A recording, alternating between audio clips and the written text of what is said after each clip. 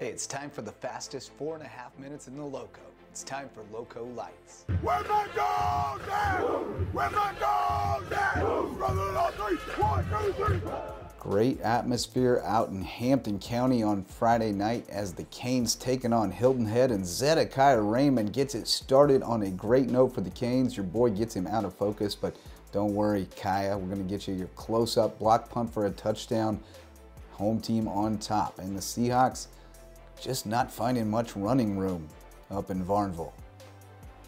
Troy Timko was a little banged up and limited, and that Hampton County defense has been shutting down some top flight backs all season, and they were also getting the pass rush on Jackson Bybee.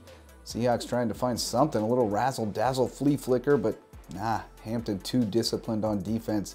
Bybee taken down. He was running for his life all night. Beau Sexson gets the Seahawks on the board, and they're within 13-3 at halftime and playing some great defense. Shaikh Thompson had a big night. He was just named to the Shrine Bowl for Hilton Head. But then the Canes turned to Xaviar Garvin, the X Factor, for a couple series, and he lit a little fire under the offense, gave him a little different look. Throw the game plan off just a little bit. Seahawks still trying to establish that run, but just not happening. Malachi Green, aka Lowco, he's back. That's another addition to that defense. And then Zion Dobson, he is him, and he is gone. Touchdown, Hampton County. The Canes roll 26-3. They are 5-0, up to number 5 in the Class 2A poll statewide. Over on Ladies Island, we had the WHHI Game of the Week, May River against Beaufort. You can catch the replay all week on WHHI. And you've got the Eagles settling for a field goal try, and they miss it. A short one, a chippy. Doesn't happen often, but the field position game works out. Bad snap from May River. Special teams miscues go both ways. Eagles again settling for 3, but they get 0. May River defense bending but not breaking. But then Jadyn Andrews, he has a way of breaking you. Oh my goodness. Look at the moves on this kid. This guy's relentless. He'll wear you down. Just a 2-0 game at halftime though. 2 runs shot by Hudson Mullen and nothing else until Gage Duncan lights a fire under May River. Sparks something on the opening kickoff of the second half. Takes it down near the 30, and a few plays later it was Tanner Macy having a great season. He was over 100 rushing once again. He has been terrific at quarterback. But Jadyn Andrews has been the spark plug on offense for the Beaufort Eagles. He is so hard to bring down. Picking up extra yardage after the catch. And then the defense sticking tight as Quion Rivers and Will Codding leading the charge to make the stop. And then it's Elias Johnson. Running back by committee has kind of dissolved with Andrews taking the lead role, but Johnson gives him a nice burst off the bench down to the 1. And then it's Andrews bursting through out of the Wildcat. Touchdown Eagles, they would win it 16-13 in a battle on the Isle of Ladies.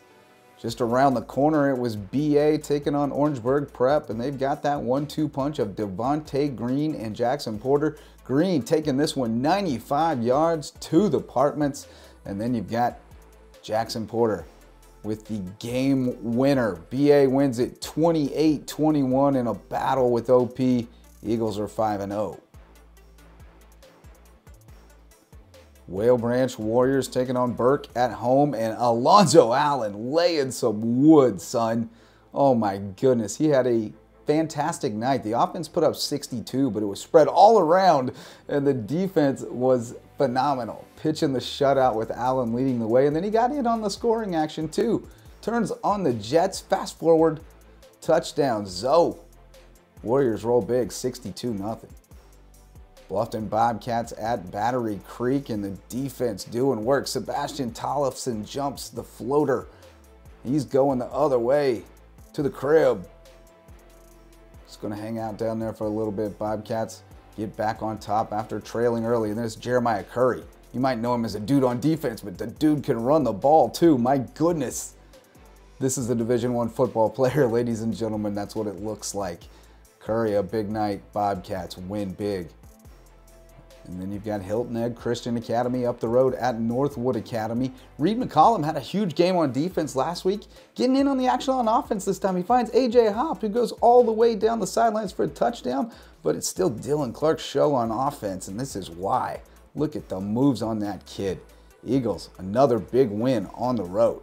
Thomas Heyward against Dorchester Academy, and it's the Tonio Banner show. The kid's doing his best Cam Newton impression out in Ridgeland.